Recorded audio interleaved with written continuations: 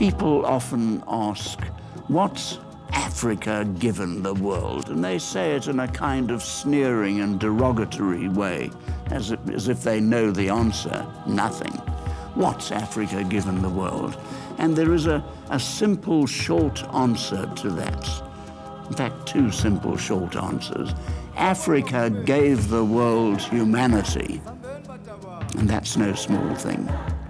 And Africa gave the world the first human culture, and that's no small thing.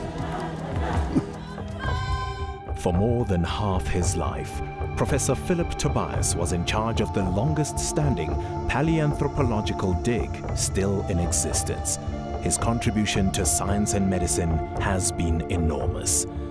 The site is at Sterkfontein, to the northwest of Johannesburg in the Gauteng province of South Africa. It is the Cradle of Human Kind World Heritage Site and has produced over 1/3 of all hominin fossils ever found.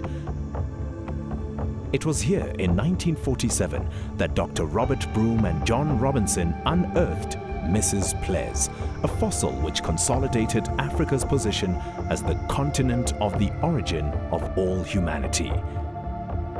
In 1997, Dr. Ron Clark discovered Little Foot, a nearly complete skeleton of an early hominin species.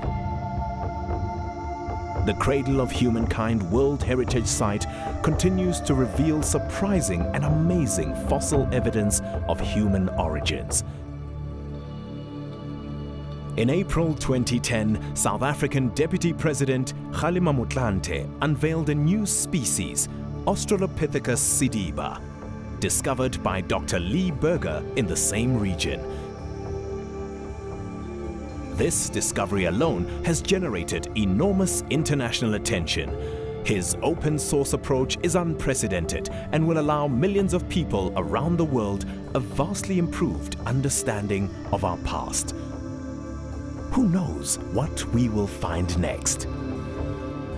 Ladies and gentlemen, Professor Lee Berger.